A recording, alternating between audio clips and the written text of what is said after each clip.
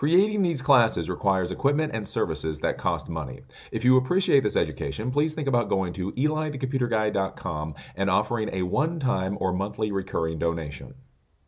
Welcome back. As you know, I am Eli, the Computer Guy, and in today's class, I'm going to be showing you how to sanitize your variables when you're sending data from your PHP scripts to your MySQL database tables. So again, we're going to be using an HTML form. That HTML form is going to be handing off the variable values to a PHP script. That PHP script is going to then parse the values, turn them into PHP variables, plug that into a SQL statement and ship that off to the MySQL database server to insert insert records into that MySQL database table. Now, it's important to understand whenever you're dealing with security in the computer realm is that you're going to have to deal with security from multiple fronts. Too many times when people think about security, again, when it comes to technology, they have this idea of like one product or one solution secures your system, which is just foolish. Again, if you're dealing with a computer or dealing with a server, you do not simply install antivirus and your system is secure. One thing does not secure the system. You have to have antivirus. If it's a client computer, you probably want some anti-spam or anti-malware, anti-spyware software on there. You need to have the firewall on. You need to have the account policies set up properly. Plus, you just need a backup system in case something stupid happens, right? You have multiple ways to secure either your client system or your server system. Now, you don't just use one product. The same is true whenever you're dealing with things like MySQL database servers. Again, a lot of people hyper-focus on one specific attack in order to secure their server, and they ignore the other ways that their systems can be attacked. And of course, at the end of the day, when something happens, they always say, I did what I was supposed to do. It's not my problem, right? But anyways, one of the things we did in the last class is we did something called a prepared statement. So a prepared statement tries to prevent what are called SQL injection attacks. So the idea with a SQL injection attack is that you try to escape out of the statement that PHP is sending to your MySQL server and then essentially add your own SQL statement. So there's a statement that's supposed to be sent. You try to do something to escape out of that statement, add your own statement, and then you hope that the MySQL database server then reads your statement and actually executes that. So this could be something such as deleting a table. This could be something like adding a record to a table, or this could be something such as backing up the tables or database to an off-site location. I'm doing an off-site backup. I'm just, off-siting it to some place these people don't know exists. That's all I'm doing, right? But one of the things you have to think about with injection attacks is beyond an injection attack, again, where you're doing something like a SQL injection in order to try to manipulate the server, is that you can have your users also try to insert things such as tags or such as other types of code that will be triggered in different ways. So one of the things that I'm going to show you today is basically where we're going to use the same form we've used like 10 times now, where it's a name, it's a name, it's an age, it's a gender, and then that goes into the students table. Well, one of the things that I'm going to show you how to do is instead of typing out a normal name, such as Bob or whatever else, what I'm going to actually do is I'm going to type in a hyperlink with Bob as the name. So I'm going to type out the entire href tag, plug that into the normal HTML form. That will then get plugged into the MySQL database servers table. And then when we do a select statement, basically we print that out onto our web browser screen, you will see that there's one particular record where the name is. That will actually now be a hyperlink that you can click on it, right?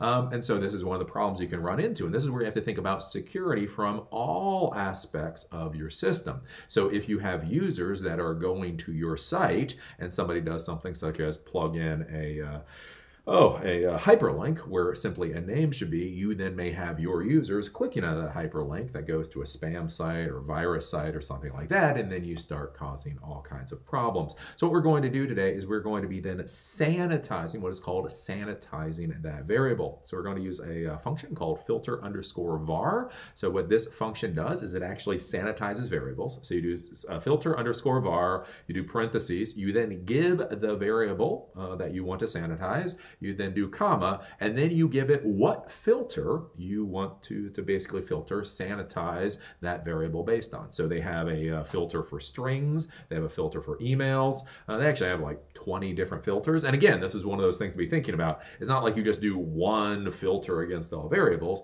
It depends on what type of variable you're supposed to be using. So if it's supposed to be an email address that somebody is submitting, then you can do the filter underscore var, $email, whatever it is, comma, then whatever the filter is for the email address. And then basically what it'll do is, what the filter will do is it'll rip out everything that isn't supposed to be in an email address. What I'll show you today using the string filter is basically, again, I will plug in that href into the form. We'll actually see how that works as an attack, but then after that I will add this filter to our normal PHP code, and what will happen is that this filter will go through and it'll actually rip out all the HTML tags and we'll simply leave the text that is supposed to be here. So this is what we're talking about when we're talking about sanitizing variables, and that's why it's important when you're dealing with, again, HTML forms, PHP, inserting or updating into MySQL database tables. There's no real warning for today. It's more, this is the type of thing that you are going to have to play with. I know. Oh, Eli, what? You mean a tech professional is supposed to play and experiment and see what happens? Oh, shocking. I can't believe the advice you give sometimes, Eli.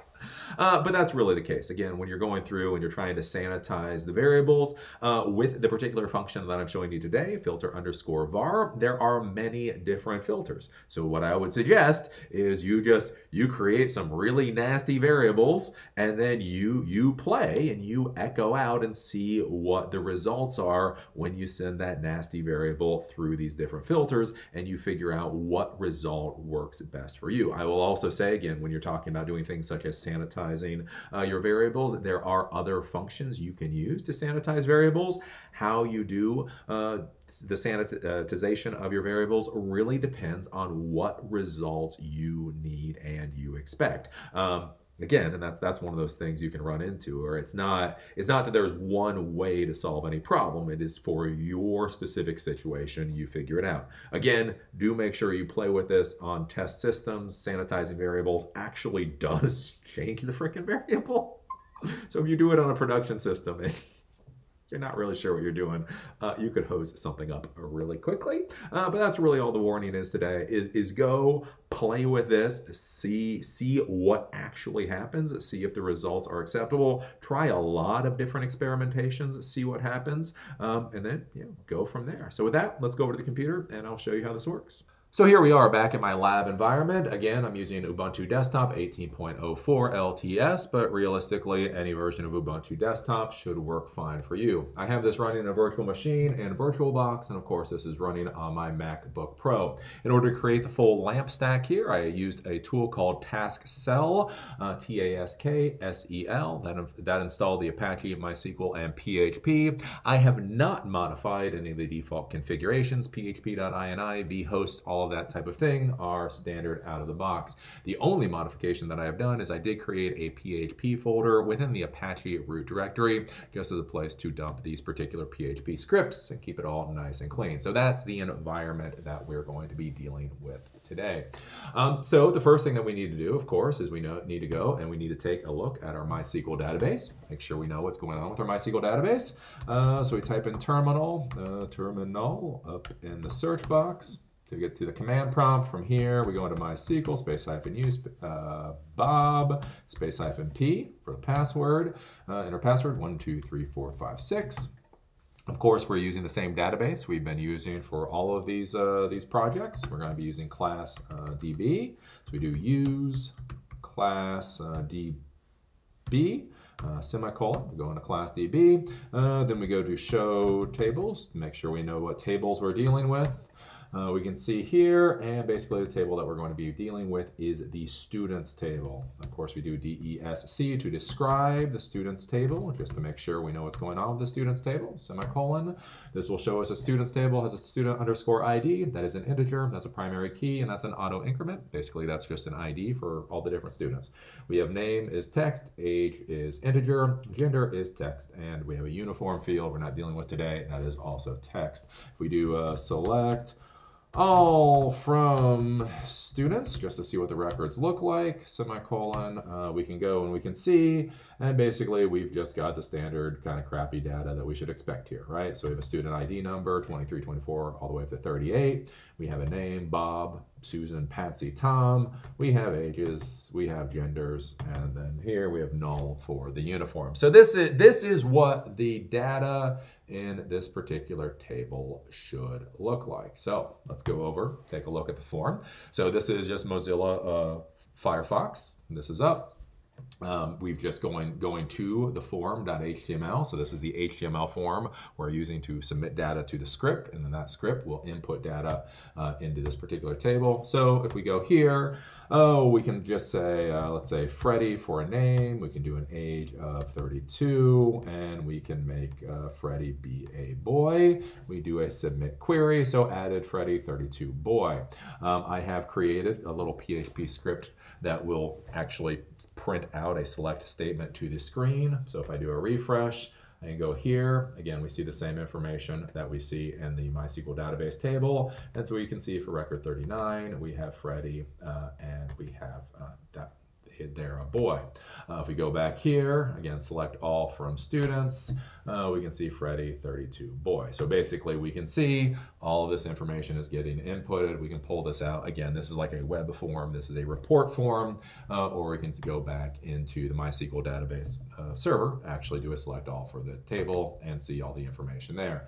So let's see what this kind of insertion attack looks like and what we're trying to prevent. So if we go over to gedit, I can open this up, and basically just to make my life easier, I have created this hyperlink for the name Bob. And so what we can see here is href equals double quotation mark http / all that www.cnn.com, close, then it will show Bob, and then it will close the hyperlink. And so what I can do is I can simply do Control C. So basically I can copy this, I can come over back to the same form that I was using before, and I can just copy and paste this in. Copy and paste this in. There we go. So I copy and pasted that in. Let's change the age here to 11, and let's change this to a girl, and then we can submit a query. And so the first problem that you're going to see here is now we can see added, we can see 11, we can see girl. But if we put our little cursor over this, we can now see that this is actually a link. If we go over here, again, this is just printing out the select statement to the screen. If I do a refresh, what I can now see is that for record 40, Bob is a girl, but Bob is now a hyperlink. See how none of these are hyperlinks? This is a hyperlink, and if I click on this, then it will send somebody over to CNN.com. No! You're sending them to fake news. That's so horrible. But like I say, this actually is an insertion, and this actually works. And so imagine if you have people inserting their names, again, into something like a forum, into some kind of system where other people are going to be looking at it. If there is a hyperlink over their name or over some other object, you're going to get a certain number of people clicking that hyperlink. And again, if it's a corporate environment, that may be going to virus, spyware, hacking tools, all kinds of problems. So the way that we deal with this is that we use the function called filter_var, right? So we go over here and we take a look at the PHP form as it stands now. So this is the form.html. So the form.html is this form here, right? And so as you can see, it's a normal form. So form action equals PHP form.php. So the information that's gathered from this form will be sent to the PHP form.php. We have a name is a text, name is name, age is a text, name is age, gender is gender, and then you get either nothing, you get boy or girl. And so this all gets tossed over to the PHP form.php. From here, what happens is you get the post name, right, is turned into the PHP variable $name.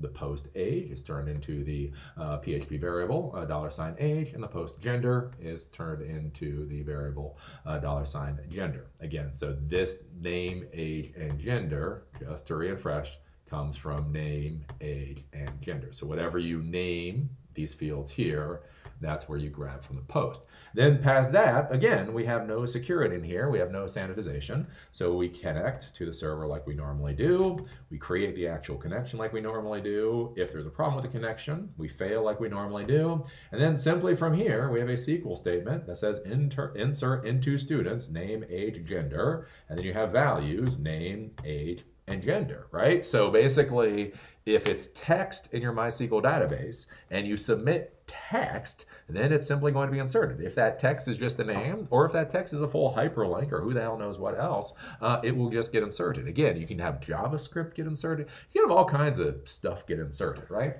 And then from here, basically connection query, if this is actually true, if the SQL statement actually runs, the data, the record is created, then it simply prints out what was added, so the name, the age, and the gender. If not, it errors and the connection closes. So basically what you can see here is this literally just takes whatever the hell comes in from the HTML form. So if it's text, it just grabs that text, turns it into a variable, and then it inserts it into the MySQL database, and nobody asks any questions. So what we want to do is we want to grab this little thing here. So we're going to do Control-C.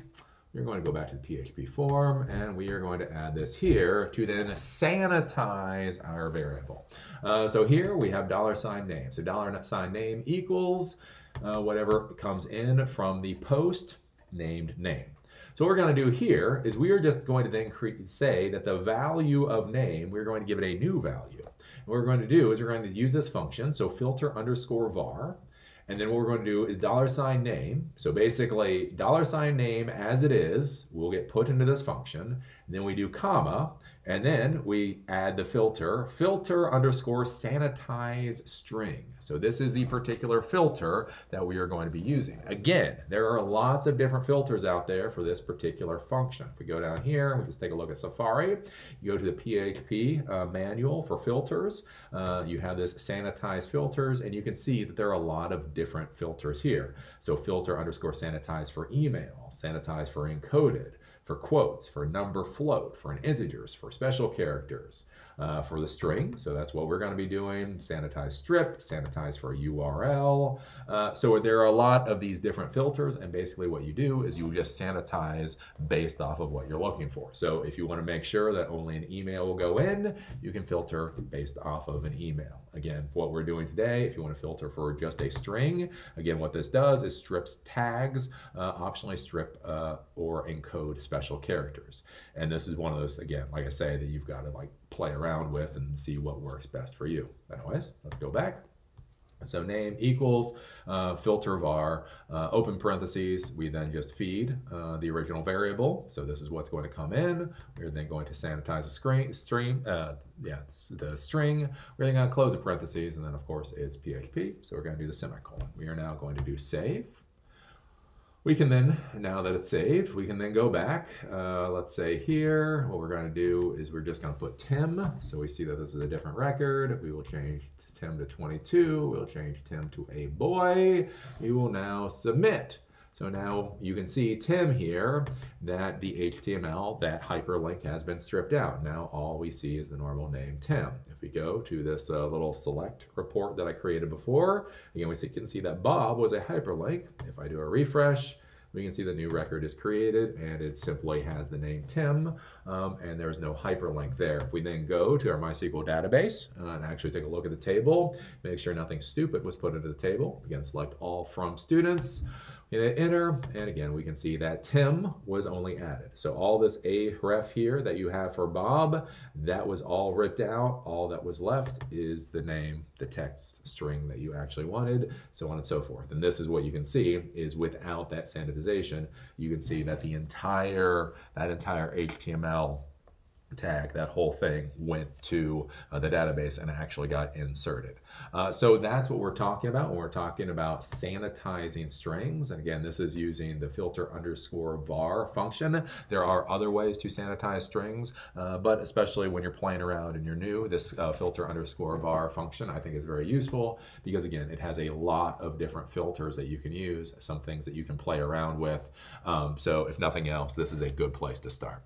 So there you go. Now you know how to sanitize variables using the filter underscore var function. Again, there are other functions out there. There are other ways you can sanitize variables. How you sanitize and what you need to do really depends upon your particular situation. Again, it is important to understand whenever you're dealing with something like a MySQL server is that there are multiple vectors for attack. There's multiple different ways to try to compromise the system. Some ways it's a SQL injection attack where you're literally trying to compromise the SQL server and get the SQL server to do something like back up to an offsite location. Other ways is, again, you think about if you're going to be building some kind of like public CRM solution. So you're going to be building a new WordPress, or you're going to be building a new Drupal or something like that. Being able to filter out people's ability to create hyperlinks in things like the name box or whatever can be a very valuable thing. This was a big issue that I saw like 10 years ago when forums were really big, right? When social media was completely new, when everybody was trying to become the next Facebook, you saw a lot of public forums get deployed, frankly, using some pretty crappy code to get things accomplished. And one of the issues that you saw is that literally people were inserting not just HTML, but they were inserting JavaScript. Basically, they were inserting all kinds of crap into the fields that would actually get recorded in the MySQL database tables. And then whenever somebody printed out a screen, did a report, and that those tags, those scripts were called, those scripts would then run, and then you would get viruses, and then you get malware, and then you get pop-ups, and you get all kinds of nasty stuff. And this is one of those things to be thinking about. Did the hacker really compromise the MySQL server? No, the MySQL server itself is still secure. It's your users that are getting compromised, right? And this is where you have to think about those different attack vectors and then figure out how you're going to try to solve for it. Again, this is also why it's very important if you're going to be creating things like web applications that, again, are going to be public facing, that are going to be internet facing. This is why it's very important to do a lot of testing. Find one of your friends that's like the biggest a-hole. You know those wannabe hackers out there. You know those wannabe hackers. Like, find your friend that wants to be a wannabe hacker and sit them down in front of your app and see what they can actually accomplish. Again, many times you sit there and your app will have 10 different possible vulnerabilities. You'll lock down 9 of them, and you just didn't realize something like somebody could literally insert something like a JavaScript straight into your MySQL database table, and then that will fire every time somebody goes and that's actually pulled. So these are some of the things to think about. And again, that's why it's important to sit down, get multiple different friends, get multiple different people to actually hammer the hell out of your web application. You may be surprised what vulnerability is there that, again, you just weren't thinking about. Your server is secure. My server is secure. Again, that's how it goes. So anyways, as always, I enjoyed doing this class, and I look forward to seeing you at the next one. Apparently, the type of content you just saw is not what Susan W. wants for the future of YouTube. This means that recommendations by YouTube to this channel have dropped massively and views are becoming comically small. I hate to ask. I used to say I would never ask, but if you could subscribe, like, comment, and most importantly, share the videos that you appreciate, that may help slow the death of this channel. Do remember that if anything at all happens to this channel, you can go to EliTheComputerGuy.com to view the content and access information not available on YouTube.